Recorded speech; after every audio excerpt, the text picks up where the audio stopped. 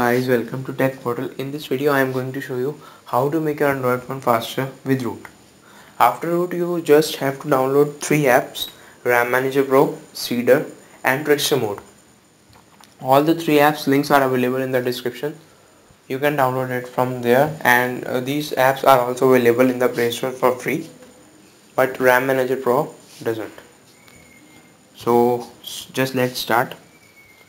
Firstly, I will show you Trickster mode. It looks like this. Just open journal. Don't touch TCP congestion control. In this IO control, set it to maximum and set your scheduler to either CFQ or any other except deadline and or loop. I prefer SIO plus. It increase your copying speed of SD card on read and write speed. After this we overclock our CPU. So set frequency minimum to minimum and in maximum to maximum.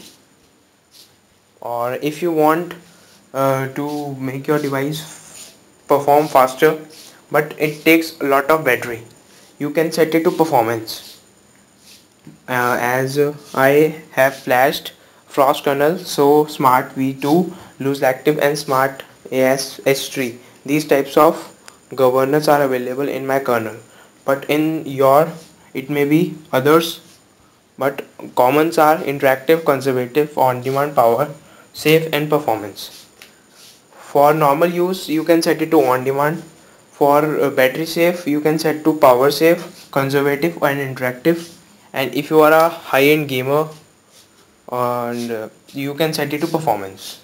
I am a regular usage, so I am setting to on demand or either Smart V2, both are same.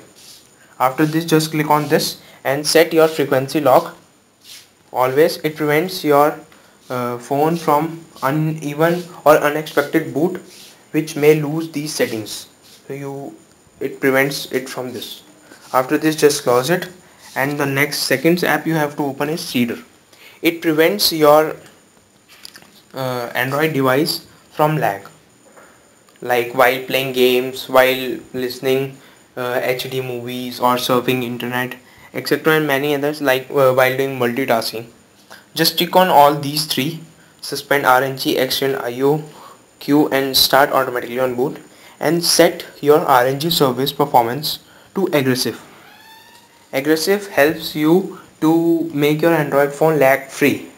Around 80%, 80 times your phone become lag free. So I prefer to aggressive, and you can also to moderate. It increase your available entropy from 0 to 4096, which is maximum. The next step you have to do is RAM Manager Pro. It helps to manage the available RAM in your device. It means it manage the RAM according to your requirements. Like in options, it is given that balance. More free memory means more memory is available in your total RAM. More multitasking, if you want to do more multitasking. If you are a high-end gamer, you can set it to high-end gamer. Hard multitasking for many apps, sometimes we open many apps simultaneously. We can do hard multitasking.